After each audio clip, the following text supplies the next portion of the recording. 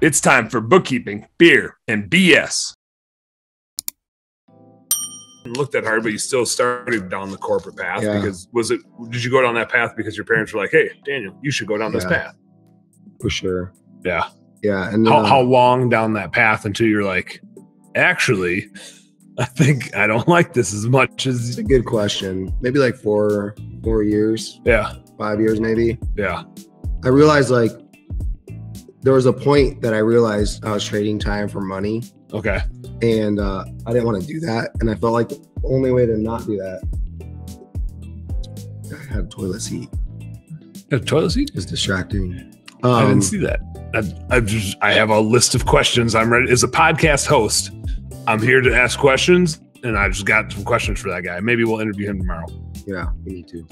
Can I borrow it? That was the first question that came to mind. But yeah, when I realized like the only way for me to have more time with my family, I was traveling a lot. My daughter was being born, first child. And I was just like, how can I like not trade time for money? Yeah. And then I started like getting the wheels spinning and like, I got to go back to like owning a business. Did you, and when that thought hit, was it like, hey, I'm going to go join my parents? Or was it, I'm going to get into the same industry they're in because I know that industry? Or was it just generically at a higher level, like, I got to get into small business? I knew I had to X, start Y, or it. Z. Yeah, I knew I wanted to start a small business. I'd seen the success my parents had in like carpet cleaning, and it was something I knew. I didn't know how to really start anything else. Yeah. And so that was the space that made the most logical sense for my first business, right? Okay. And that's where I started. It just made sense. Like, Yeah. hey, I know everything about this. Backbone ready to go. Yeah, exactly. How long were you running that before you started at SendJim? Well, my parents sold their carpet cleaning business and they moved out to Tennessee. Theirs was in San Diego. They moved to Tennessee to be with us. Yeah. And they retired for like 6 months. Yeah. And then I convinced them we should start a business. Hey, I got an idea. Exactly. So they did a lot of the running. How much carpet is in San Diego? I feel like San Diego would be like a lot of tile and... We did a lot of tile cleaning. Okay. Yeah. Yeah, I suppose. Yeah. So, yeah. And we had that for 7 years. We just sold it.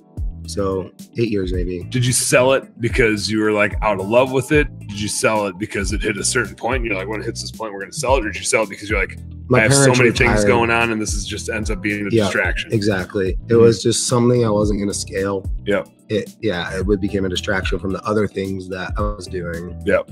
Yep. You know, in the meantime, I had been at SendJim for 4 years. My brother and I started a concrete coatings company that was much larger. So the carpet cleaning was just kind of like got the training wheels, you know? Yep. Crispin on YouTube is asking, can I ask a business question? And my answer to that would be, hell yeah. Like that's literally what we're doing here is ask questions. Talking business. Throw your questions in, throw your comments in. I like it's what makes the world go round, man. It's what makes the world go round. So yeah, throw it in, Crispin. We'll definitely hit it. So at what point, like you were doing the carpet cleaning thing with the fam, and then at what point did SendJim become a thing for you? So if you guys know about Mike Dalkey, business partner with both Dan and I, he got involved in SendJim, and I was kind of consulting a little bit with that business on the side on SendJim, helping Mike. And after like 3 or 4 months, he's like, hey, I think you should just run this thing. And so I told my wife, like, you know, I think this is a really good opportunity for me to go like full time, because I was still consulting even when I had my carpet cleaning business. Oh yeah. And this was the opportunity to go like full time. When you say you were still consulting, were you consulting like corporate America? Yeah, you were still corporate. You wasn't like consulting as Daniel Dixon consultant. No. It was consulting as like you post MBA billable hours. You're working in that world. Yeah. The sexy world for a year or two. Wearing the suit and tie. Yeah. Flying somewhere every damn week. Yeah, exactly. Yep. So it seemed like a good opportunity. You know, it was a big pay cut, but it was one of those things where I was like, it's what I'm passionate about. It was with people that I liked, and I felt like we should try it. Mm-hmm. You know, corporate America, you could always go back. You could. So, they take you back in a second. They take me Think back. about your resume now. If you went back to corporate America, like, you think they'd hire me? I don't. So Kurt Kempton was joking on stage today, like, we're not hireable. I think the corporate people need people like us. I think so. Right. I think if, especially if it was a place that you already had a relationship, which like I've kept a lot of my relationships up. If I wanted to go back, I think I'd go back at quite a bit higher level, because you can't. I was running businesses with 100 employees. Yeah. Like, how are you where are you gonna find that internally? I feel like I'd be so disruptive, if I went back. I think so, but there's a certain level in the corporation where they like hire that in, right? Yeah. When the level you and I were at when we left is not a place. Actually, that was like coaching that I got was like, hey, you're super disruptive. And all actually, like, literally, this was some coaching I got. I was in a coaching program, which was like, it was part of like a fast track program that Cargill had. And so I'm like doing this coaching. Part of it was 360 feedback. And so my coach, like, it was actually fun. I could tell who gave me the feedback. It was anonymous feedback, but if it was coming from like one of our vice presidents, they would like, hey, love your energy, love your ideas, love how fast you get stuff done. You add a ton of value. Would love it if you didn't challenge everything that everybody did, right? All of my peers would be like, oh my God, I love working with you. You say everything that needs to be said that nobody else is willing to say, right? And so the people above you would feel challenged, because I'd like call out our company president. Yeah, I'd tell them straight up, it's bullshit. Like, you're just trying to get a bigger bonus. You're not trying to like run this company for 3 years from now. You're trying to get a bigger bonus this quarter, and you're going to take another job next quarter. Like, that's what's happening. Yeah. Like, we can all see it. Everybody else is afraid to tell it. You can fire me. I'll go do something else. I don't care. Like, this is what's going on. And I call that shit out. but like, I mean, not like that. I'm embellishing, right? Yeah, I try to be respectful, but like, peers would love it.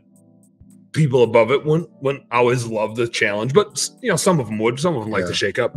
But I think if you went back now, they would appreciate, like, you would go into a role where they wanted that, right? Yeah. Where like their corporations are stale. Right, they need that, so they are looking for that skill set in certain roles. Not the roles we were in when we left. Is like, you're the consultant or you're the risk manager. Like, here's your tasks, right? But at a leadership level, I think you would get in right away, because they'd be like, yeah, we're looking for people that have run companies and led things, and we can't find it here because we're promoting from within to people that have never done this sort of thing. So if we go external, oh, you've run a bunch of companies and grown them by 100% in 2 years. Yeah, we'd love to figure out how to grow 100% in 2 years, right? It's like, and we're like, oh yeah, I didn't think we did that good, but when you put it like that, it was all right. So I could do all right. Not saying you should go back. Hey, what's up, business nerd? Thank you so much for tuning in. I hope you learned a heck of a lot watching that episode. Do me a favor, subscribe right down here. And if you really like what you saw, you got more goods right here. Check out this one, or check out this one, and do this. Go subscribe. Appreciate you. Work smarter, work harder, go earn yourself some pride. Catch you on the next one.